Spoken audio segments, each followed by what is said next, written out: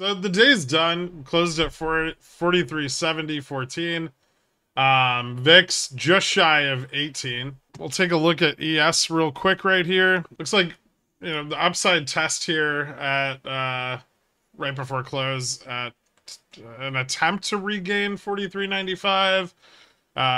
Failed into the closing auction.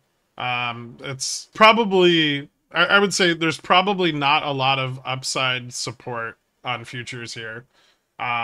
Largely because of the big sell-offs that occurred after we fell below 44.10 and then even, accelerated below 4400.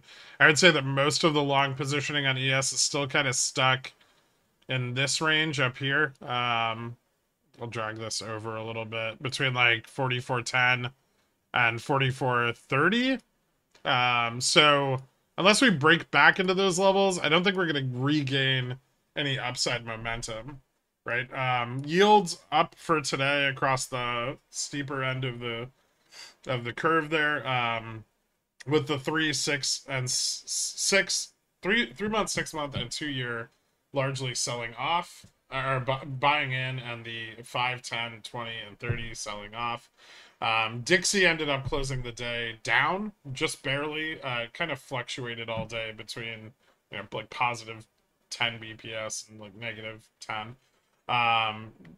Japan, the yen is down about 25 cents from its average today. So there may be some market operations being conducted by the BOJ in order to stabilize the currency price, or speculators are driving the price of the yen up as they go long yen in anticipation of tonight's CPI data. Anything else? I mean, gold down, silver up.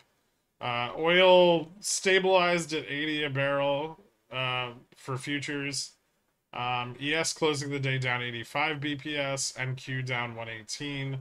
Russell down 127, and Dow down 83. VIX futures are up 4.68% in the contracts in front, and spot VIX is up 7.33%. And now, just after market, back at 18. How's Todd? Pretty fucked. Yeah. Todd's getting fired. I should probably add that we've slipped into the level where I expect short puts to begin capitulating.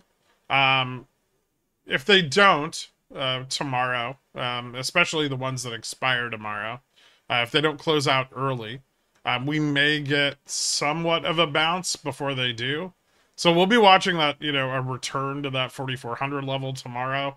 If they do begin capitulating either in the overnight session or tomorrow morning, then, we could see a drop lower, possibly to like the 43.25 or 43.50 level. We'll watch for that. I mean, they're underwater. They're going to have to close. If they don't close at, tonight or market open tomorrow, they run the risk that prices could continue down and they compound their losses even more.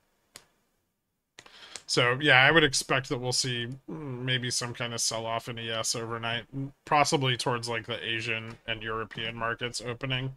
I don't think we're going to see too much price action between now and, like, 4:30. But thank you guys so much for tuning in.